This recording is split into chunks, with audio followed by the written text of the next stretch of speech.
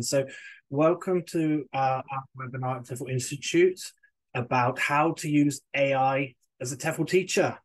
Feel free to leave your all your microphones on mute, and you don't have to have your cameras on if you don't want to. So, how to use AI as a TEFL teacher? Just to begin with, let's get an idea. Give me a yes or a no. Have you used any AI? Have you been actively using any AI yet at all, especially ChatGPT? Yes or no? Have you used it? Some yes, some no's. Oh, pretty even. Some people yes, some people no. Yes, a lot from Marina. Okay. No, no, yes, no. Okay. So we've got a bit of a mixed crowd here. Some people have used it a lot, some people a little, and some people not at all. It's quite a new thing. It can be daunting at first, but it's absolutely accessible for everybody, and that's what we want to have a little look through today. I prefer Google Bard, Edward. Okay, I'll be interested to hear why is that. I had a little play with Google Bard, but so far I prefer ChatGPT. Drop us a message in there. What's Google Bard got over ChatGPT? So, what is AI? AI has been around for ages, artificial intelligence. But since around February of this year, when ChatGPT put their system up for everyone, it's really kind of changed the game, especially for TEFL teachers. There's so much potential there. So ChatGPT is what we call generative, generate lots and lots of different content with its various different models. There are two kind of models around at the minute, which is 3.5 and 4. You have a paid account, you can get access to ChatGPT 4, which has a lot more different options, and it's a better version of the model. But ChatGPT 3.5 is the standard one, which is still pretty good on itself. Why would we use AI as TEFL teachers? Well, it can create a lot of different content. So it can save you an awful lot of time. If for anybody who's had a play with it, it can create huge amounts of content very, very quickly. And the detail is in the name there, Chat GPT. You can chat with it. So you could ask it about a certain topic. For example, how would I teach this grammar point? And then you can chat with it and say, okay, well, what about for an 8-year-old student? What about for a class of students? I didn't like that idea. Give me another idea. And you can have this back and forth, this chat with it. That's why it's called Chat GPT. So you can really, once you get used to it, use it to refine the various content that you're getting out of it. Give you complex answers to topics you have no idea about. So you can, in some ways, think of Chat GPT a little bit how you would use Google search. So, for example, if you wanted to know about something about science or something about language or something about history, you could use ChatGPT and search like you would search in a Google search engine. The benefits of ChatGPT is it will kind of trawl all its knowledge and then compile it. Whereas when you search on Google, it kind of gives you the best links, and then you have to go into the links and you have to check yourself how good the content is. And, as TEFL teachers, it's a very, very good learning tool. It's excellent. It's great for ideas. I've used it a lot to give me new ideas that I wouldn't necessarily have thought of before. So what we're going to have a look at today is different types of applications, how we can use ChatGPT. I'm going to show you in a minute what it looks like. I'm going to give you lots and lots of examples and see what kind of things we can do as TEFL teachers, either on the free version or the paid version, to kind of help us in our classroom, plan our lessons, deliver our lessons, create homework, assessments, exams, that kind of thing. Just as a side note as well, we do have actually an AI unit, an AI module at the TEFL Institute that we created a couple of months ago on how to use AI, what it is, and kind of a lot of the things we're going to go through today are in there in much more depth. So this month in October, we have a special. There's a free AI module with any course, such as the 120 hour, the 180 hour, the advanced diploma, any course over the 120, a major course, we're giving the free AI module away. And it's really, really super practical, packed with videos, examples. So I do highly recommend that if you're not already on a course or if you're looking to buy another course.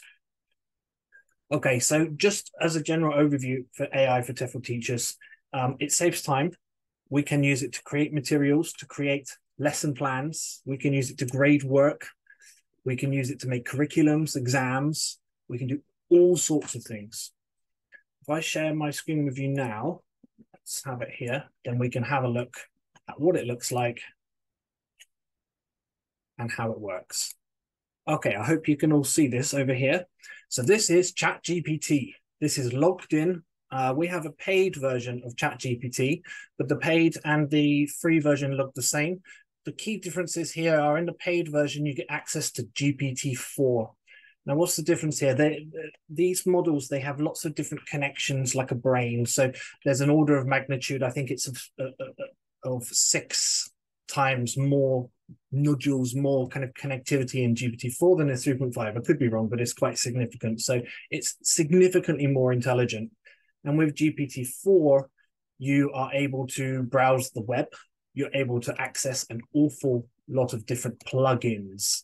Okay, I'm just going to briefly show you here. You can add on so many different things like transcribing, you can make audio files, you can make code, you can do a lot of different things. Like if you search all, yeah, there's 125 pages, and that was a few pages when it all started. So this is ChatGPT 4. We're going to have a look more at GPT 3.5 today, just because when you have this version, it's able to produce much faster results. So how does it work? You literally type something in at the bottom here,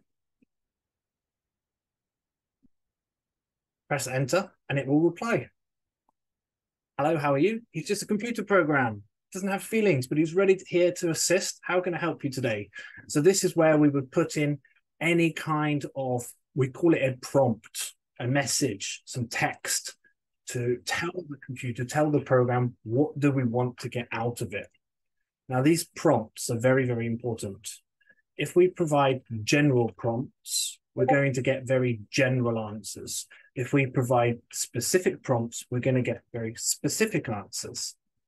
And we can refine those. So if we don't get the answer we want straight away, we can talk to it again, and then we can make it better. We can make it a little bit more suitable for us. So I'm going to give you an example here. I've got an example of something a teacher might want it to do. So I've got here, write an email to my class telling them that the lesson is cancelled and we want to reschedule it. Okay, this is quite a general, I would say a general prompt. It's not very specific, okay? Who in my class? What level of students are they? What lesson is cancelled? When is it going to be rescheduled? And if you have a look, it's done a pretty good job at composing an email. It's not too bad. It's got all the elements there, but is that really suitable? What if my class is a group of 8-year-olds? What if they're only A2 level? Is that really suitable? Okay, so probably not really. What if I used a different prompt, a more specific prompt? For example, write an email to my online English class, letting them know that the lesson on Tuesday is unfortunately cancelled. Please apologize and say that's the lesson will be rescheduled as soon as we fix a time. We will let them know. The class is an A2 pre-intermediate level of English, and they are between 8 and 10 years old. And this is important. Notice the type of language here. Make sure that the language in the email is understandable to learners of this age group and English language level. The email should be no longer than 100 words. This type of part of the prompt here is how I would talk to a human. You know, hey, John, can you write an email to my class, please? And, you know, make sure it's understandable for this A2 class. So this is how I've talked to ChatGPT. And if you see, when it gives me the result here, you'll be able to see straight away. Firstly, it's shorter. If we refer back to the first one. Oh, I lost the first one. It's disappeared. Okay, there it is. It's much shorter. See, this is much longer. It has best regards. I hope this email finds you well. Not very suitable for 8-year-olds.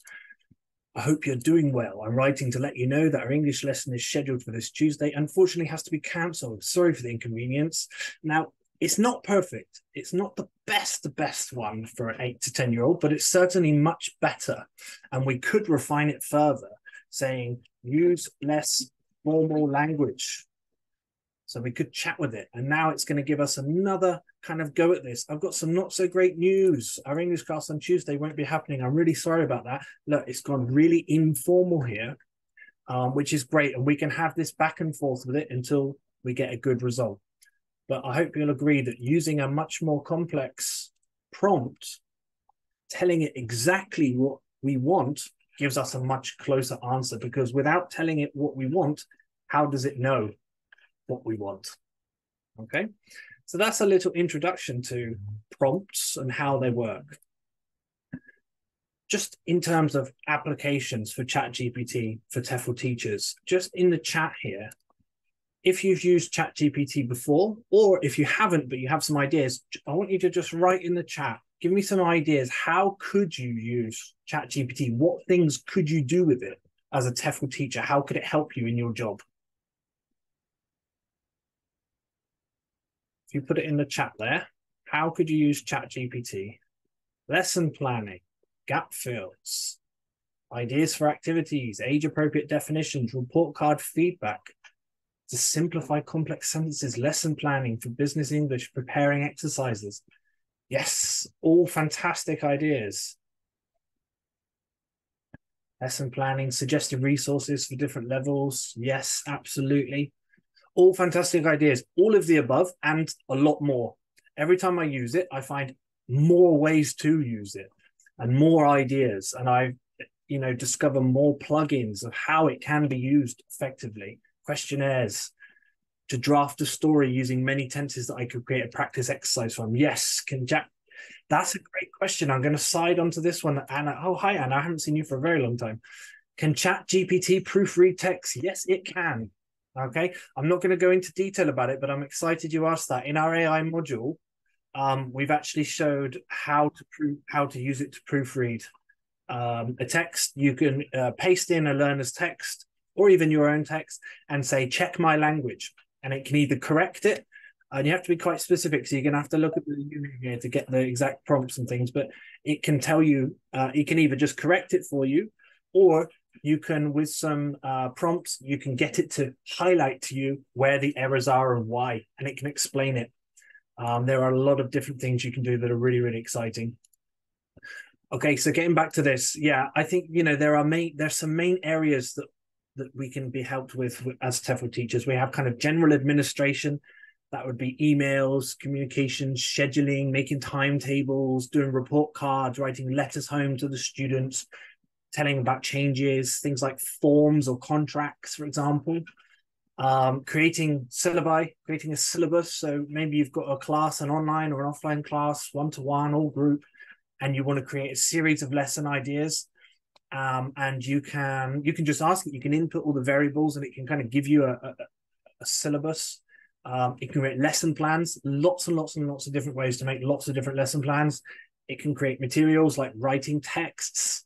You can create information. You can create activities, gap fills, exercises, an awful lot of things. You can take, for example, text from anywhere else, and you can kind of edit it. So one thing that we go over in the unit is taking like a BBC article, for example, and then putting it into ChatGPT and then grading the level of the language suitable for learners at lower or higher levels. It can kind of grade it so it wouldn't be this native English speaking kind of C1 level. You can put it down to B1, A2, A1, B2, whatever.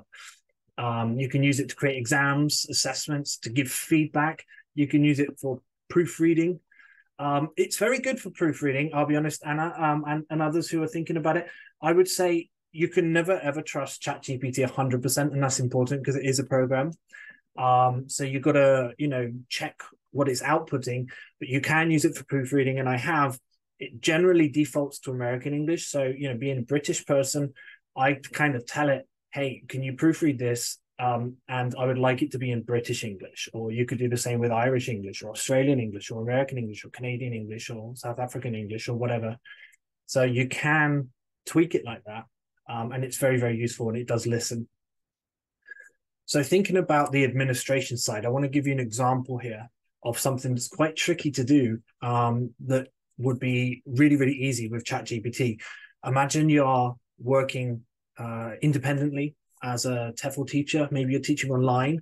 You've got a new student, fantastic. And you want to make a teaching agreement, a contract with your student. Something simple, but something to officiate, to make it official, that you're teaching them what the conditions are, what the pay is, who the learner is, who the teacher is, how long the lessons are, the frequency of the course, etc., etc., etc. So I've got here a sample prompt. Notice that the prompt is quite big. So you could say, create a contract for my ESL learner, my EFL learner, my TEFL learner, whatever. But that's going to give you a very general contract there. So I've created a little bit more of a complex one. Create a contract for my ESL learner. Include typical information and clauses found in a professional contract. Details.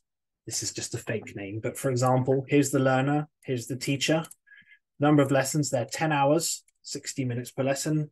The price is €25 for 60 minutes. The total course price is €250. Payment due 1 week before the first lesson. Cancellation policy. Side note, not to do with AI, I highly recommend a cancellation policy for anybody who teaches independently, because students can and will not turn up or cancel last minute. A good way to protect yourself, even if they're friends. Learner can cancel up to and including having 2 hours, up to including 2 lessons, but 2 hours before the lessons, but not after. Sorry, the mistake there. 2 hours before lessons, but not after. Late policy. If they are later than 15 minutes, the class is forfeited. Okay, including, let me delete. Meaning if they're later than 15 minutes, the class is cancelled and you don't have to do another class. They've lost it. A rescheduling policy, they mutually agree to reschedule the class no later than 1 working day before. Okay, you can make up your own terms, but these are the ones I've added in there. Let's see what kind of contract they're going to come up. Okay, it's going to be quite a general one, but it's going to have all the information in it that I've put in. Hopefully, that's the. And just a side note, as it's kind of generating as well, the reason why we're using 3.5 now is that's generated really, really quickly. I'm going to give you a comparison on how that would work with ChatGPT 4. You can see it's a better language model. So when you're playing with it on your own, but there are limitations. You 25 messages every 4 hours, and it's slower. So for the sake of our webinar today, I've used 3.5 because it generates much, much, much faster. So we've got a contract, we've got our learner, we've got the dates, we have our teacher's information, we have the lessons and the payments. We've got all these different points here, like a proper report, like a proper contract, cancellation policy, late policy, rescheduling policy, termination of contract. And it's added a bunch of stuff that I didn't ask for because I just said a professional contract. So therefore it's done that. Termination of contract, confidentiality, governing law, entire agreement, amendments, and signature. This looks like a real contract. If you'd put this into Google Docs and made a PDF, or put it into Word and made a PDF and sent it, this would look legitimate. You know, can you imagine how long that would have taken you to sit down and write yourself? And like anything, you can refine it. So maybe your country or you yourself has a specific law or requirement about, you know, maybe an NDA, a non-disclosure agreement, maybe a change in conditions when they can cancel, when they can't cancel. Maybe you need something else extra in there. You could ask ChatGPT that with any specific rules or laws. So I think that's a nice example of something that's tricky, something that would take me quite a long time with a blank piece of paper to sit down and write, but that is very, very useful and can help us as TEFL teachers. Because, you know, if you're an English teacher, you don't want to be messing around with contracts. You don't want to be messing around with documents. That's not what we do. We want to plan lessons and deliver them, don't we, and teach English. Okay, so that's a really, really nice example of contract. Just a little bit of chat where, you know, for example, we can talk about a syllabus. I'm not going to give you an example because I want to go straight onto lesson plans, but somebody's just put in the chat here, can you highlight and edit part? So actually you can't highlight, okay, but you can edit. So I'll just give you a quick example. Sorry to go back, guys. Let's say, for example, I want to change something in a cancellation policy. I can just say here, change the cancellation policy to 4 hours before the lesson. So it says here 2 hours before the lesson. I want to change it to 4. So I can just tell it that, and it should regenerate Yeah, it's going to regenerate the entire contract, and it should change that one specific bit.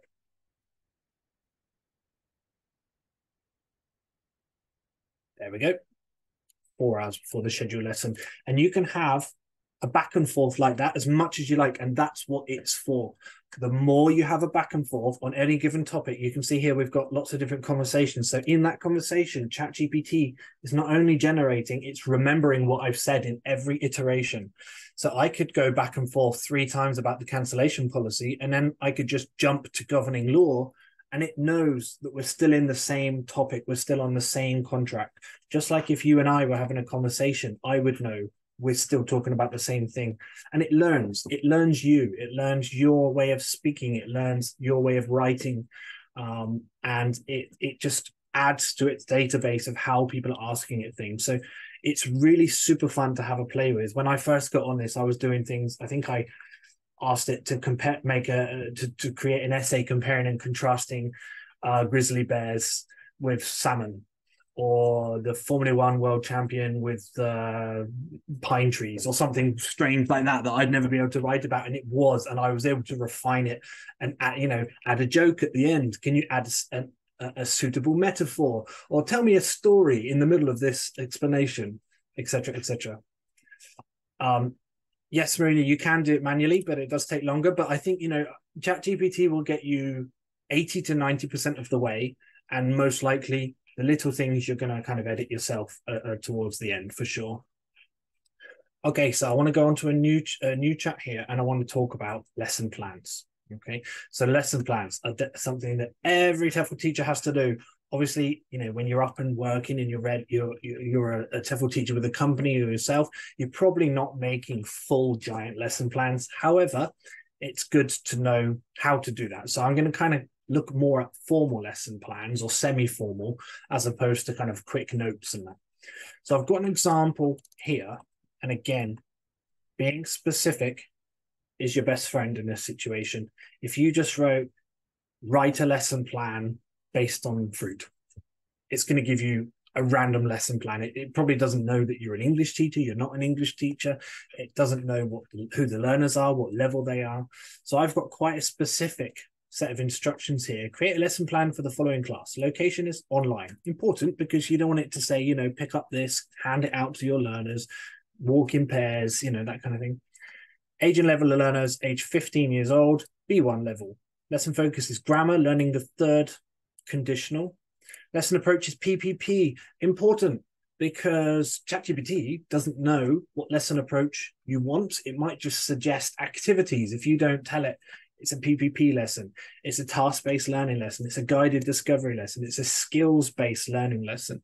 You need to let it know what type of lesson it is. And just to be sure, I'm sure it understands PPP, but I've added presentation, practice, and production in there as well. Duration is 60 minutes. And notice this as well that I've added here afterwards. Production should be the longest stage, then practice, with presentation and warm up the shortest, because we don't want the times to be all wonky, to be out. So I've actually kind of told it. I have found that you have to fiddle with this a little, because sometimes ChatGPT tends to forget. Lesson stages, give examples of the target language in each stage. So I want that target language in there. I want it to do the hard work for me. I don't want it to just say, teach the learners the target language, and then I'm sitting there trying to work out what the target language is. I want ChatGPT to do the heavy lifting. Where there are activities, give specific examples, activities and tasks. Don't be vague, be specific. Materials, suggest practice materials. Homework, create a 30-minute homework task to be completed after the lesson. Remember, I've told it again, just like I would a person. Don't forget, the total lesson time and stage procedures should not exceed 60 minutes. So let's have a look what kind of lesson it's going to give us here. Lesson plan, third conditional for B1 level learners. Sometimes, as you can see here, it's a bit like a steam engine. It takes a while and then it gets going. So it's thinking about what you've asked it. Occasionally it will crash, but sometimes, and usually it's pretty good. The free version is slower, and it tends to be a little more erratic, but the paid version is generally pretty good, especially with, this is quite a simple prompt for it compared to, imagine it's been asked about medicine or something like that.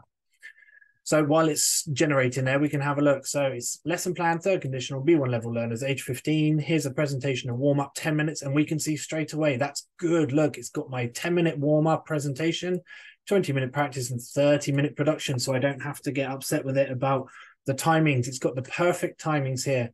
Activity, story, narration, begin with a brief story and kind of gives us a task here.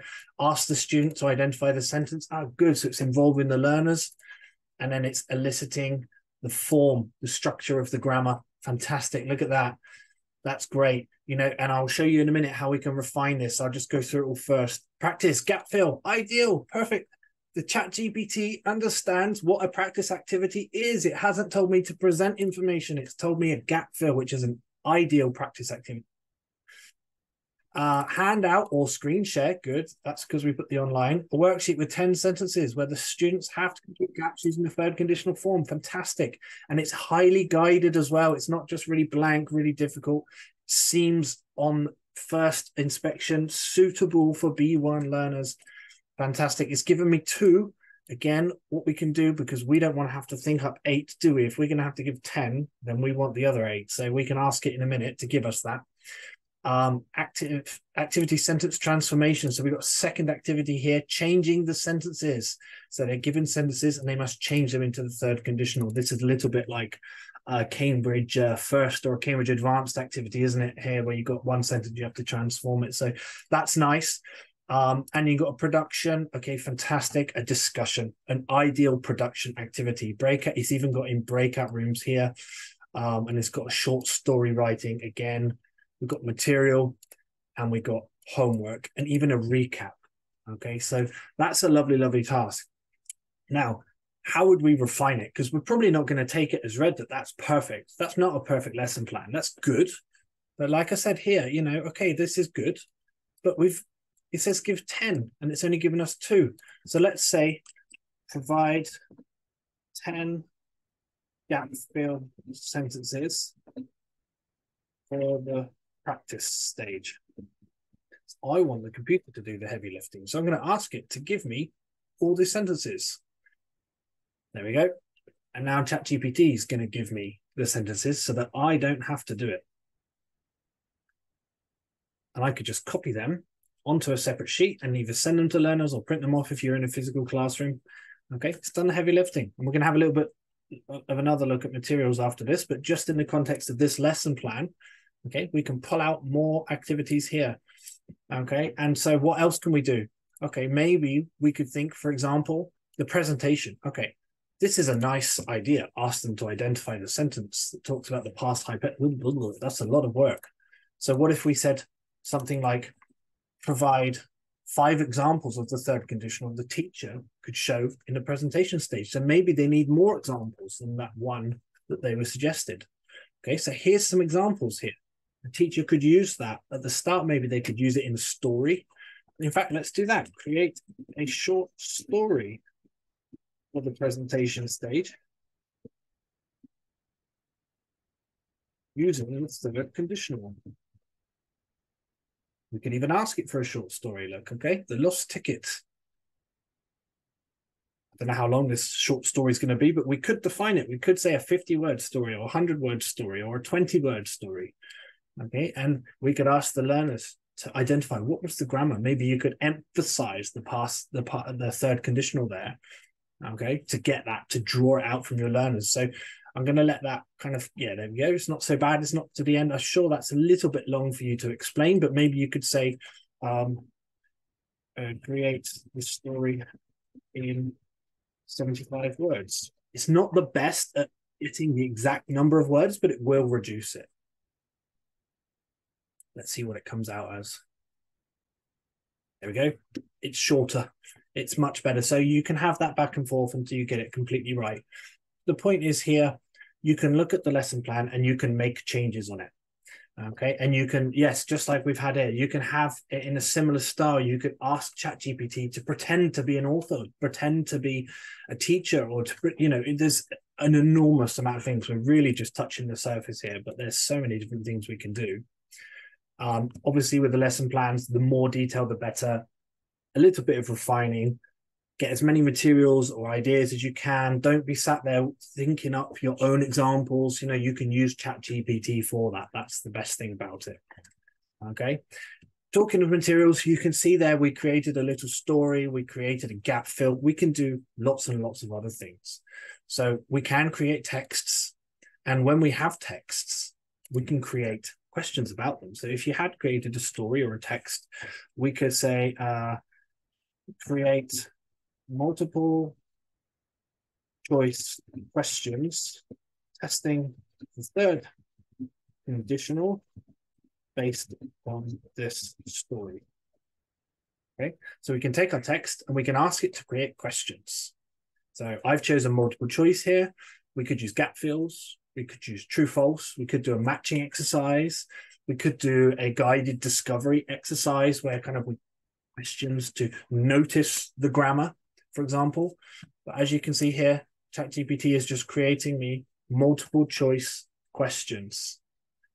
Okay, and you can do that with so many things. I've used it, like I said earlier about the BBC, I've used it by just going off the internet, lifting a topic off the internet, global warming or, news today or some sports news, for example. I did one about Messi and the World Cup. I think that's the one in the unit.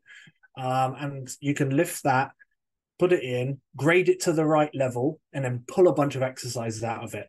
You can do anything. I've got multiple choice here. I can create discussion questions based on this story. So, for example, as a production, I can create discussion. So in pairs, discuss the following. Here are some discussion questions. Here are some multiple choice questions, etc., etc., etc. It's fantastic. It really, really takes an awful lot of effort out of being a teacher. I think the most important thing with ChatGPT and Bard and all these other ones is you as the person who's using it, the user, the input, you have to understand what you want. And it's strange because often we speak without fully thinking and to be aware of what you want. I've got a class. What exactly do I want from this class? What exactly do I want from this lesson plan? What do I want from a story? Okay, now I have a story. What's it highlighting? What's the point of that? Oh, it's grammar. Okay, well, how many examples of that grammar do I need? Maybe 5, maybe 8, maybe 10. And what am I going to do with that? Am I going to make multiple choice? Am I going to make a guided discovery? Am I just going to ask comprehension questions? What am I going to do? So that's the most difficult one. As you can see here, it's given us loads and loads of discussion type questions. I'm not going to give you an example, but I will just explain. You can use it to create sample exam questions. So I'm going to show you how to make little quizzes in a second, but if you're teaching, let's say, a Cambridge class or an IELTS class, you could say, create me an IELTS writing task. Create me a Cambridge speaking and listening task. And it will create that. And you can refine it to be an actual sample. And conversely, you can take people's writing and put it in there and say, grade this. Here is the question. This is an IELTS test. Grade this writing. Tell me what the grade is. Give me feedback based on the 4 components. If you're familiar with IELTS, there's 4 marking components. And show where they could do better. Suggest feedback. And you could even get the ChatGPT to rewrite the learner's work in a higher level to show the learner how they could have improved. There's so many different things you can do. Just before we kind of finish off here in sort of 5 minutes or so, I want to show you how to create quizzes, exams, assessments. Okay, so in fact, I'm going to stick with this one here because let's do it on the third assessment. Say you're teaching a class and you want to do a little pop quiz, for example. You could say, create a 5-question quiz on the third conditional grammar. Something simple to start with. So we're sticking on this topic of our B1 class of 15-year-olds studying the third conditional. Okay, here's a 5-question pop quiz, for example, it's going to come up with here. I could refine that and I could say, okay, not about the form. It could just be examples. It could be gap fills again, but it's just taken my general request, make some kind of quiz and given me some results.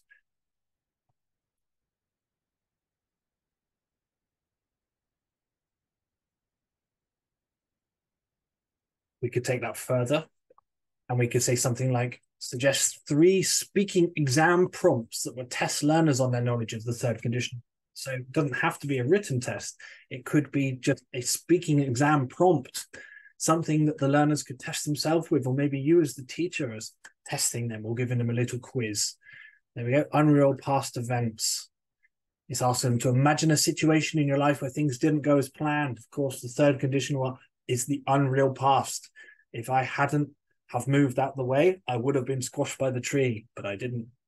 I moved out the way and I didn't get squashed by the tree. I'm talking about something in the past that's not real. And you can already see here, you're getting ideas by reading these prompts of how the students could use them to talk about the third conditional. Okay, fantastic.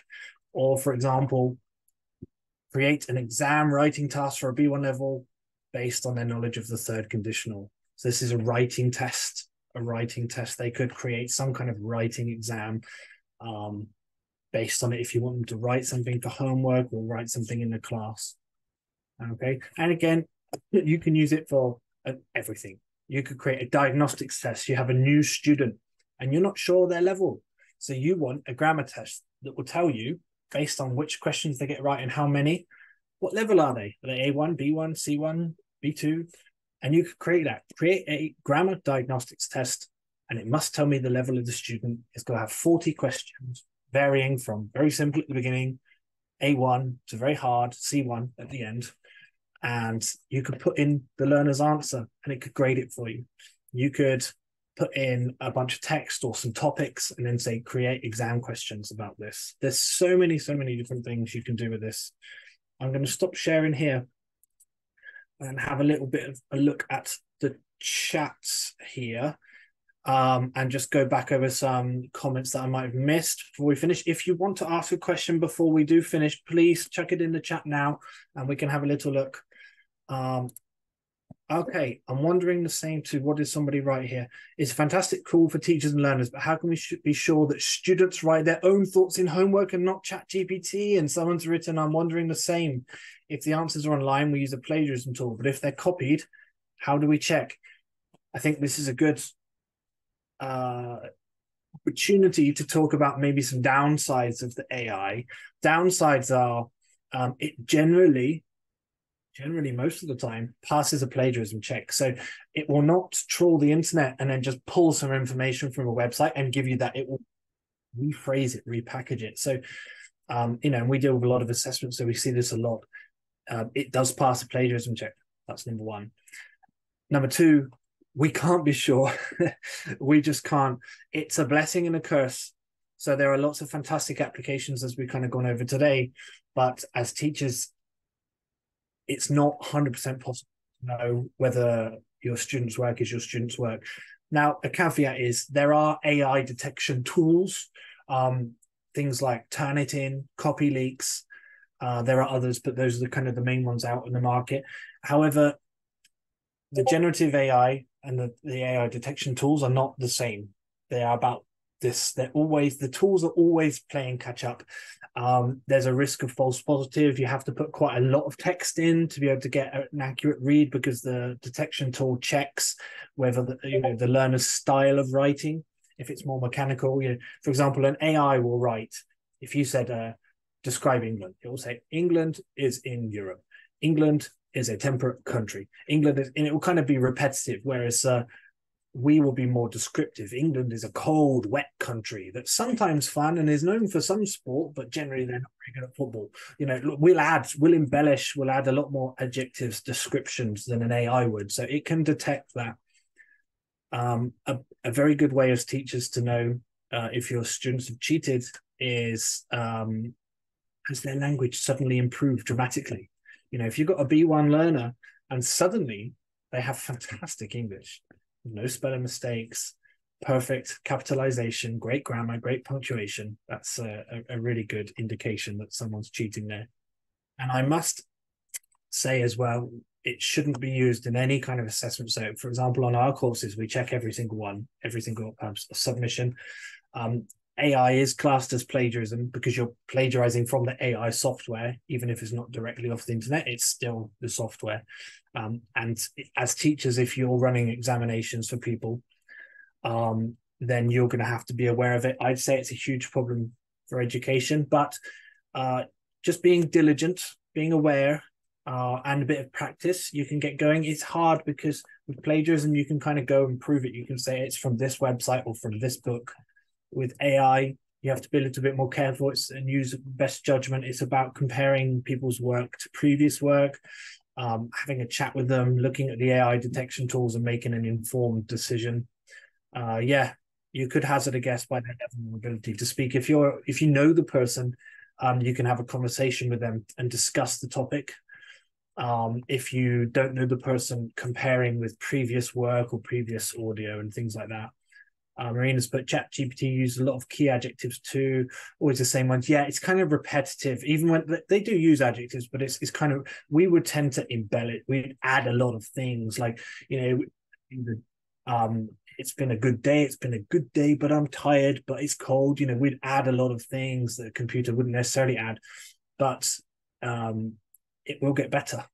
It will get better, and ChatGPT 4 is better, and it will. But it's here to stay. AI is a fantastic tool. I don't want to be negative about it at all. It's fantastic. I highly recommend everyone to use it, the free version, and just get playing with it as well.